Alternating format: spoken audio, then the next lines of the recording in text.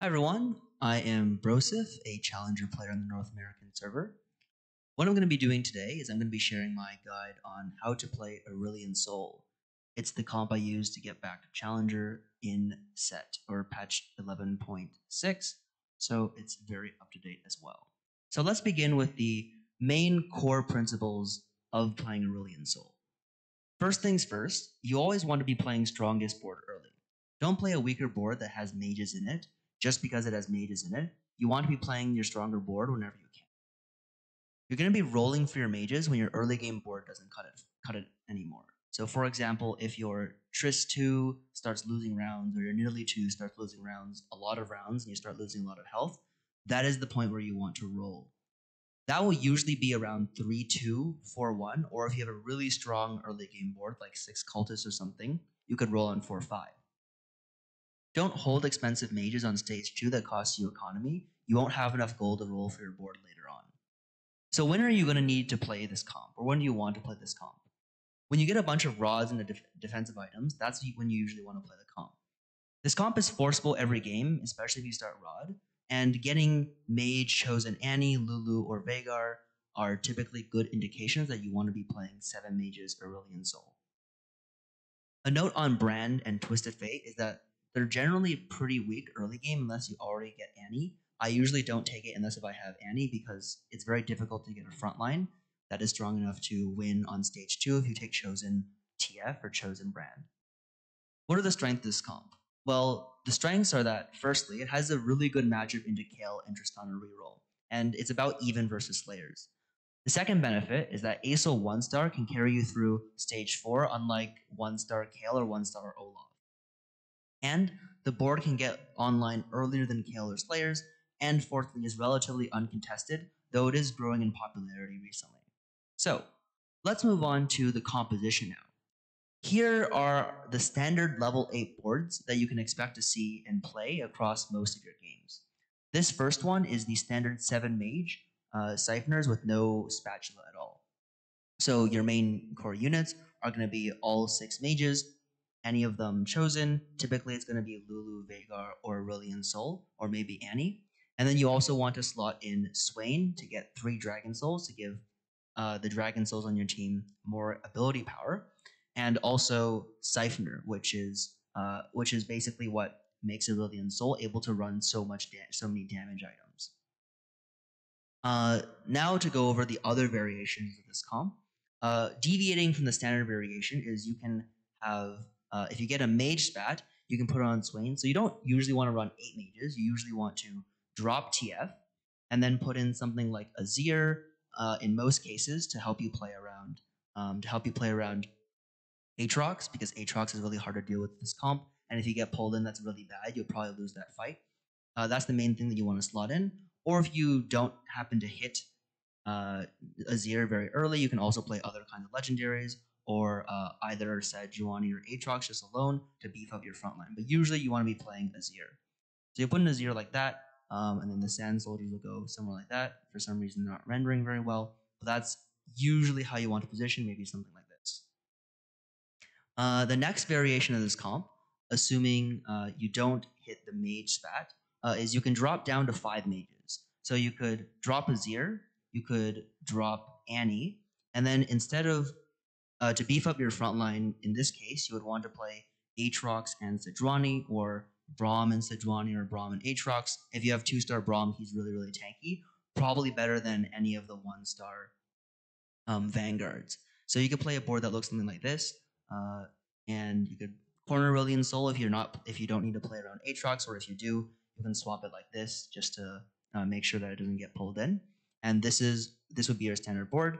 If you do happen to have a mage spat and you have Vanguards as well, you can either drop one of them and go 7 mages, or what you can do is you can drop one more mage. So for example, you could drop Veigar or Lulu, and then you could put another strong unit like Set, for example, or Zillion, or Yone, or maybe a second Swain. There's a lot of things that you can put in if you have the mage stat. It's rather diverse in what you can put in.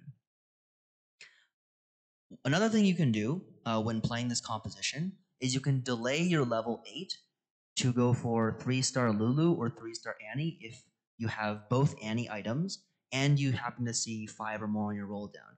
Usually, if you have 4 or less, you just try to go 8 and slot in the Siphoners to round out your comp and also hit Aurelion Soul too. But if you happen to have a lot of Annies or a lot of Lulus, you can roll for them on level 7 to get them 3-star. Those will make your team more powerful as well. It's usually not worth it to play Siphoners until you have at least one Swain. So if you don't have a Swain, for example, but you are level 8, you can typically, you wouldn't be playing Morgana, but you could play Sejuani Aatrox. This is so far only 6 units. So you could put in 7 mages. So you could put Annie and TF back in. Just for the right cost. You can put Annie and TF back in. So you would put TF like somewhere there. And you would put Annie in the front line. And then you would have 7 mages and 2 vanguards. And you can play this until you get your Siphoners with your vanguards in the front line. And that should be fine for level 8 as you're trying to get the Swain, because it's not always very easy to hit Swain.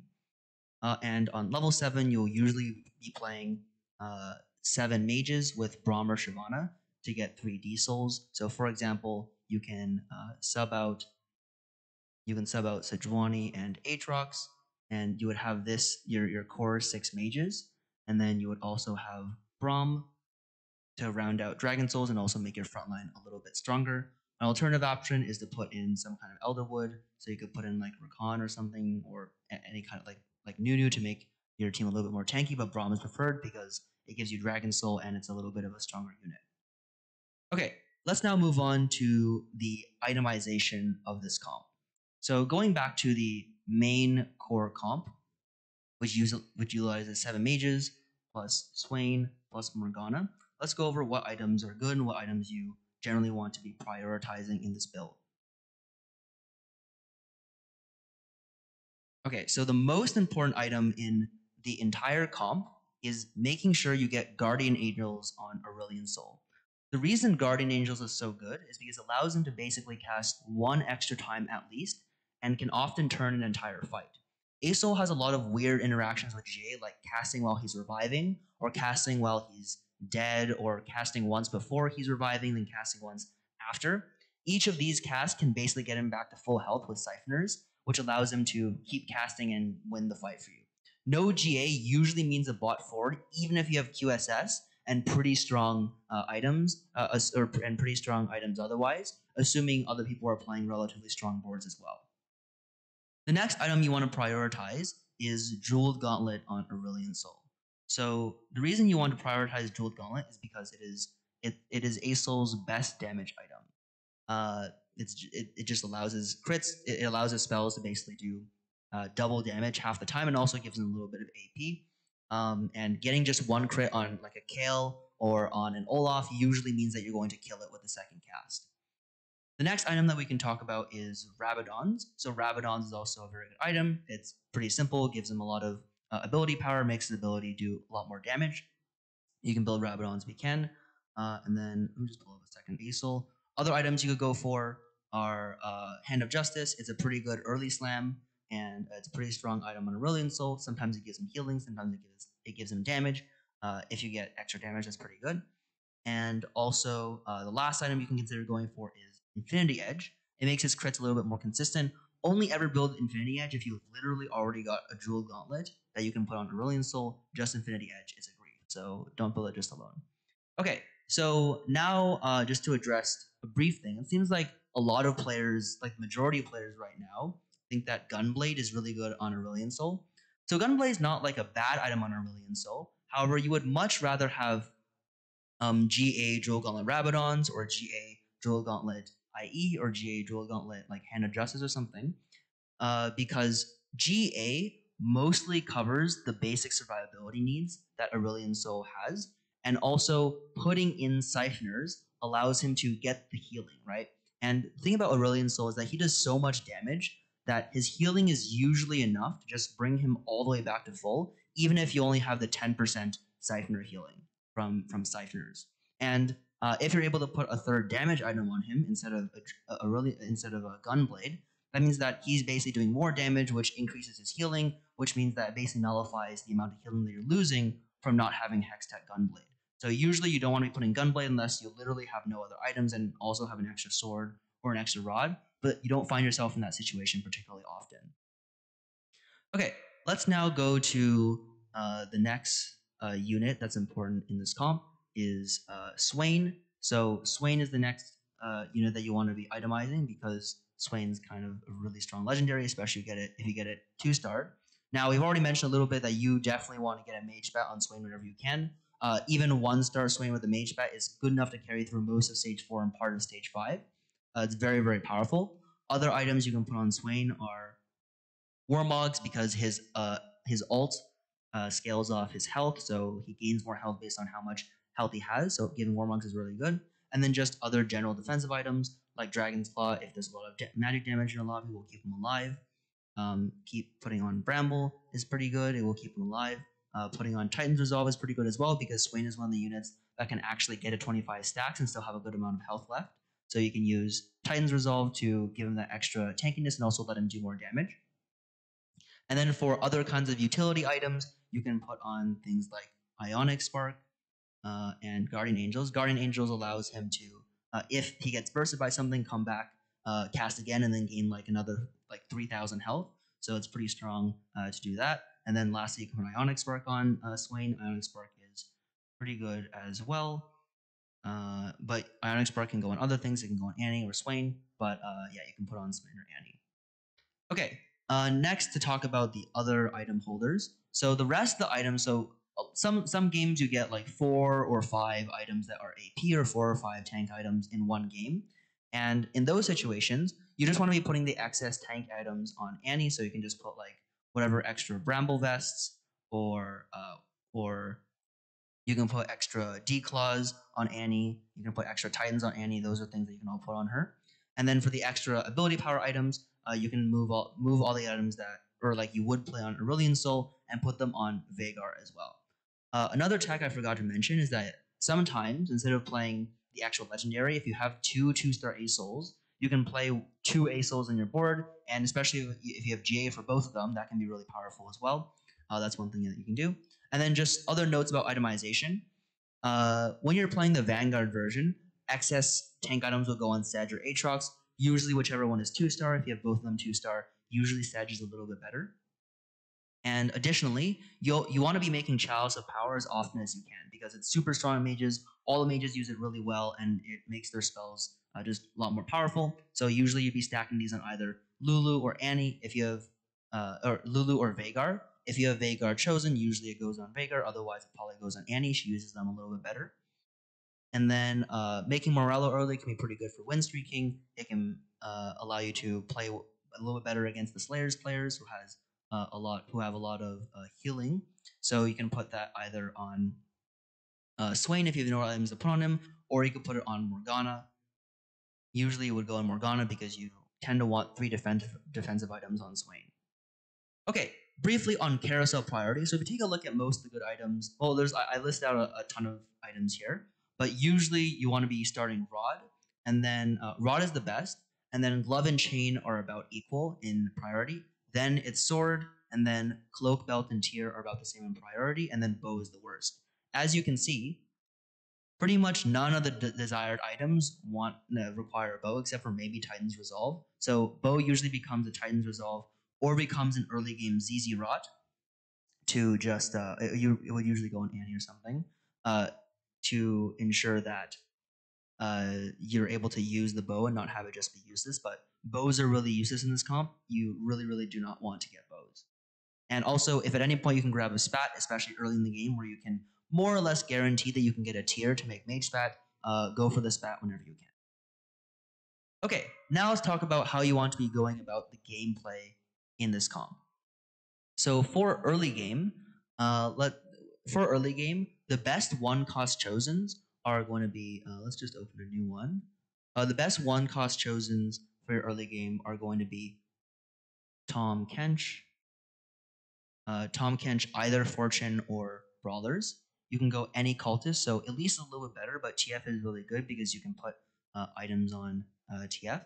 You can go any Vanguard, so either Wukong Vanguard or Garen Vanguard are pretty good. Warlord Vanguard and Divine Wukong are both pretty good as well. You can go any brawler, so Maokai or Tom Kench, as we talked about before. And then if you want to, if you come across backline chosens, the best ones are usually Trist, because Trist can pretty much hold any item in the entire game. Even tank items are okay, but usually you have her hold your ability power items. Nidalee is pretty good, either Warlord or Sharpshooter. They're all good. And yeah, these are kind of the best chosens that you want to go for right now. And if you can't pick up any of these, just try to pick up something so that you don't lose too much health, and then try to sell that chosen on 3-2. These chosens, if you play around them properly, will usually be able to take you to 4-1 above 75 or 80 health. Okay, then on to what you want to make for early game. So for early game, you typically want to be slamming things such as Jeweled Gauntlet, End of Justice, uh, or other stronger win streak items. Usually, you're going to be starting Rod, so there's going to be you're going to be making mostly Rod items. So you can also slam things such as Rabadons, that's pretty good on Tristana. You can slam things such as Moralos, which is also really good on Tristana. I'll put these on Nidalee because they're pretty good on Nidalee too. But Moralos is especially good on Tristana, or it's pretty good on Garen as well. There's a lot of item holders you can use for Moralos. Other items you can use in addition are Ionic Spark. You could also use. So those are the most of the items that you want to be slamming. Oh, I forgot about Locket. Locket's a pretty good early game item as well. Those are the items that you can slam that are made out of the rod specifically. And then for other items, if you happen to get them, you can slam things such as Chalice of Power. Chalice of Power is really strong right now, and it works really well in the Mage comp. You can make things such as ZZ Rot to use up your bows. You can make things such as Guardian Angels to just to help and just to help your fights a little bit, help keep your carry alive, and eventually move that onto Aurelion Soul. And other things you can make early are Sunfire's Cape to help you win streak early. That would usually go on like Garen or something. And also, yeah, these are the main items you would want to be making in the early game. If you can make any of them, usually you should try to go for them. And then on item holders for ASO items, the best item holders for ASO items are going to be, just put these out first, are going to be Tristana, Nidalee. Twisted Fate is pretty good, so you can use Twisted Fate to hold them, especially if you're playing it in the cultist composition. Then you would want to play something such as Teemo. You can play Teemo as well to hold to hold items well as well. 1-star Teemo is usually better than 1-star Nidalee or 1-star Tristana for holding Aurelion Soul items. Additionally, you can use things such as Darius to hold ASO items. You can use Kindred. Kennen holds them pretty well, especially the GA. Those are the units that you can use to hold ASO items. And in the worst case, if you think if you're not able to make any slammable items, so you didn't hit any of the items listed out in the guide, you can try to 5 loss streak to guarantee you get your core items like GA, Jewel Gauntlet, and maybe go for a Mage Bat if you don't hit a good chosen unit and you have no upgrades. So that's how you want to be playing the early game. Here's an example of an early game board you can play. If you get chosen Tristana, for example, you can play some build that looks like this that utilizes Warlords, utilizes Dragon Souls, utilizes Vanguards. The most important part are these Vanguards and the Sharpshooters that have damage in frontline, and then everything else can be supplemented after. Another example of a good early game comp you can use is you can play 6 cultists as soon as you get them. So try to gather as many cultists as you can. Say you hit cultist TF, for example, then you can play Elise, then TF, and then on level 5 you can play maybe Jarvan, and you can play a few other things around your comp. Whatever other upgraded units you hit, maybe you can put in like a random Teemo, or you can put in other cultists. So if you can get up to 6 cultists, play it immediately. 6 cultists is really broken right now, really powerful. Try to play it if you can. So a 6 cultist board on level 5 would generally just look like playing Callista. Callista is the strongest cultist for backline damage, but you're probably going to have items for Twisted Fate as well. So you'll play Elise, Twisted Fate, Callista, and then Vladimir, like, and then that would be your core board. You could also replace Callista for Ziver if that's what you hit first. Okay, so now after the early game, you're going to be looking to play the mid game. So, for example, if you hit a weak chosen unit, so for example, let's say you didn't really have many options and you hit something like, I don't know, a Divine Nasus. Divine Nasus is okay, you can take it, but it's not going to be very strong on stage 3. You're going to lose a lot of fights if that's your main chosen. So, what you want to do is on 3-2, you want to be leveling to 6, and then you want to sell your Nasus chosen and roll for a stronger chosen. So, either something like a Vagar, Mage chosen preferably, you can roll for some kind of any Shyvana chosen. Silver chosen is okay. Kennen chosen is quite good. Kindred chosen is quite good. Kalista Chosen works, but doesn't work very well with items. Uh, Darius Chosen works as well. There's a lot of 3-star Chosens you can go for. And additionally, what you can go for is Mage Lulu Chosen or Mage Annie Chosen. Those both work pretty well as well, and you can keep those for the entire game. If you high roll an early Asol, you want to try to get Asol on the board as soon as possible. So, say you had some kind of, let's say you had a similar board to what we had with the Warlords in the beginning. So, let's say you have Braum, and also Garen. If you high roll an early Asol, like somewhere on stage 3 or late stage 2, what you want to be doing is you want to probably sub out the Tristana, so because and then you probably want to sub out the Tristana, put in Brand because that will give you 3 Dragon Soul, and then put in one more thing for Mage. So usually you can either sub out. It'd be probably fine to sub out the Nidalee and the Jarvan for something such as Annie or something such as Lulu. And this could be your basic thing as well. Just make sure you have a decent front line in Asol, and Asol will usually be able to carry you until 4-1, where you're going to roll on level 7. One more piece of advice, or a few more pieces of advice, is to not greed components. Try to make a passable item whenever you can when you have 4 components on bench, as most items in this comp are pretty flexible, GA being the only real necessary item. Jewel Gauntlet is pretty good, but Double Hodge is perfectly fine. Rabadon's Hodge is perfectly fine as well. On 4-1, that is when you usually decide if you want to pivot out of Asol or not. And sometimes it is right to pivot into Kennen Keepers or Vanguard Mystics if you, for example, hit either of those units. So, for example, when I roll down, if I happen to see a Cho'Gath, I'll pick up the Cho'Gath not because I want to play it in the Mage Asol comp, but if I hit a Mystic Nico or a Fable Nico, especially Mystic Nico because it's a little bit stronger, I will want to be able to play Fabled if it's necessary. Usually, when you're high on health, you don't really need to pivot. But if you're low on health and you happen to hit, if you happen to hit a Kennen Chosen, just say it's Chosen Keeper, or you happen to hit a Nico Chosen, which is the only indication where you should play Vanguard Mystics, in my opinion, either Fabled or Mystic, then you can pivot and play one of those comps because they use pretty much the same items. Hitting Annie, Lulu, or Vagar mid chosen probably means that you can roll less than normal as well, because then it's much easier. You have a strong unit that can help carry you through stage 4. And that's how you want to be playing the mid game, approaching 4-1, and then after that is what I consider.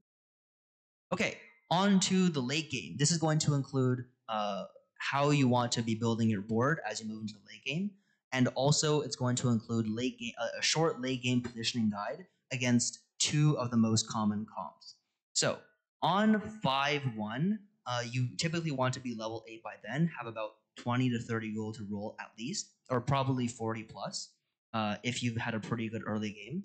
And what you want to do is you want to be playing a board that will end up looking something like this. That will end up looking something like this. Not this many Swains though. You will have maybe take out TF, and you could play Azir here instead. And on 5-1, you want to be rolling until you 2-star Vagar, Lulu, Aurelion Soul, Annie, and Asol for sure. So you're probably going to be rolling until you hit Aurelion Soul 2, because that's pretty much what you're going to need to win on 5-1. If you don't have Aurelion Soul 2, most of the time your board will not be strong enough to win a lot of those fights. You will start rapidly losing health. So that's one thing to be careful of and be wary of. And then, so on 5-1, you want to be rolling all your gold necessary for Asol. And if you've held like a weak chosen until then, you should sell that chosen as well. What you can also do is you can speed this up by rolling either on 4-3 if you have a lot of gold, or 4-5 if you have a little, if you had a pretty good early game as well, and try to roll for Asol 2 and roll until you find it. You want to be hitting then pretty early because other people haven't rolled for their Asols yet if they are being contested. If you're not being contested, it doesn't matter so much. If you can greet it to 5-1, that's probably okay. Yeah, so that's what you want to be doing as you get into the late game. Make sure you have Asol 2 and try to get Annie 2 or some kind of upgraded front line. So if you happen to hit a lot of Aatroxes and Sejuanis, feel free to drop Brand and Vagar or Brand and Lulu to be able to play your Sag and Aatrox in the front, or you could drop Brand and Annie. You can drop a lot of the mages. It just depends on which ones you have 2-star and which ones you have decent items for.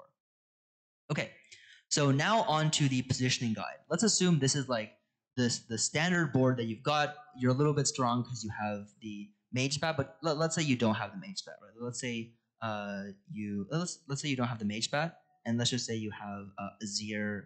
You don't. You have, instead of Azir, you have the 7th mage, right? So you have TF instead of Azir. Let's take a look at 2 example boards and how you would want to position against them. So this is an example of a fairly standard and teched in with Aatrox and Sejuani Kale board. So first things first, you will want to make sure that you have your Aurelion Soul on the right side so that it will instantly target the Kale. But you also want to make sure that you are dodging the Aatrox pull. There is no way to dodge both the Aatrox pull and the Sejuani stun at the same time. So you just take the Sejuani stun, you get hit by it, and that's perfectly fine. Also, getting taunted by Shen isn't that big of a deal. So against this board, what you would want to do is you want to put a bait unit on the right side that hopefully doesn't move around too much. So either it could be Aurelion's, either it could be Vagar, or usually TF, because TF has fairly long range. And then you would want to position something like this. And then also what you would want to do is probably put Annie right in front of the Kale at this angle so that it doesn't splash damage on anything, while your Swain can distract the front line for a little while Asol builds up mana to shoot at the Kale. Usually with if you have 2 damage items in GA, you should be perfectly fine to knock out the Kale. So you should be able to get onto the Kale right away and kill her. If Kale happens to have GA, which makes the match a little bit harder, as long as you proc their GA before they proc yours, and the Kale doesn't get too strong, you should be able to win that matchup. So you just need to make sure you, and also what you can do additionally is put Swain 1 to left. So hopefully Sejuani walks this way. Hopefully Sejuani walks around like this, cast the stun this way, and it can barely miss Asol. Those are the kind of optimizations you can do against Aatrox and Sejuani, which is probably the most difficult version of Kale to play around. Just make sure you put Asol in the opposite corner and avoid Aatrox as best you can. Then on to the other example of this comp, or the other comp that I'm going to do a brief positioning guide for, is this Olaf comp. So this Olaf comp is fairly standard. It's the one that a lot of people are playing right now and has Tristana, Zillion, and these units right here. So to play around Aatrox, it works fairly similarly. You just make sure you have you have your bait units in a corner. If they move their Aatrox like this and swap it with Sejuani, what you need to do is you need to swap Vagar and Asol like that, or at least move them like this and put like Brand here, because then Aatrox will pull these 2 farthest units rather than Aurelion Soul. So they can do that. You got to watch for that positioning quite carefully. And then additionally, in order to win this matchup, what you need to do is you need to have Aurelion Soul on his very first cast, or he's going to cast twice because mages, but like I'm going to say first cast. On his first round of casts, kill Olaf and proc his GA. If you don't proc the GA on the first cast, you're going to lose the fight. So typically what you want to do is, in this case actually, you would want to just move to the left side with like TF baiting in the corner to make sure that Asol gets to shoot Olaf right away. In order to further help Asol shoot Olaf right away, if the Olaf is indeed in this spot right here, what you want to do is you want to move your front line like this, or maybe like this, such that Olaf takes some time, walks over to the Annie right here, and then is just standing here. And then Asol is going to shoot into the corner into Zillion, and then hopefully knock Olaf out on his first try. And as long as Olaf gets knocked out on the first round of casts, that means that when he comes back with GA, he's probably going to be able to melt through your team unless you have a very strong Swain. But when he walks up to the back line, he's going to start hitting Asol, and then Asol gets both his casts off, and with sufficient damage, you should be able to just kill the Olaf, and that is the point where you win the fight, because then Asol can pretty much 1v9 their entire team. Right. Now on to other brief positioning things to avoid. If your other brief positioning things that you want to note is against against Lee Sin or Set. Those are the important things that you want to watch for in the late game. Against Lee Sin or Set, you probably want to move Annie in front of Lee Sin or Set. You're mostly fine if they get kicked out. Against Lee Sin, you want to be putting TF and Brand in the corner. Because if something's in the corner, it's really hard for Lee Sin to kick it out of the corner. But just whatever you do, make sure that Swain doesn't get hit, because he's your main front line for this comp. Against Set, you don't want Swain to get hit, because Set's damage scales off the amount of health that the unit has. So Swain gains a bunch of health and probably has like 3,000, 4,000 health. You don't want him getting Set ulted and then killing a lot of your backline right away. So try to move Annie in front in any situation where you can. And lastly, how to play the late game when you get to level 9. So when you get to level 9, what you can look to do is, let's say you have a mage bat and you're on level 9. What you want to do is you probably want to drop down to 3 or even 5 mages to play the stronger units. So let's say you have Mage Swain right here, and you're playing the really late game, and you're trying to beat someone who is barely capped as well. Let's say they have Samira 2, Set 2, stuff like that. What you want to do is you typically want to you want to keep Swain and Morg for sure, but then you want to drop TF. You can drop Veigar and Lulu, or you could just drop Annie and Veigar. And then now we only have our kind of core 5 units on the board. You have room to play stuff such as Azir, maybe even 2 Azirs if you have that many. You would usually want to put Azir something like this. You could play this positioning or this positioning to utilize the Chalice. And then what you want to do is you want to add in Set. You want to make sure you get Swain 2, because Swain 2 is probably going to be carrying most of the fights. You can add in Zillion 2 if you hit Zillion 2. You can add in Yone for that MR shred, and then this is an example of a potential level 9 board that you have, and we actually have space for one more unit.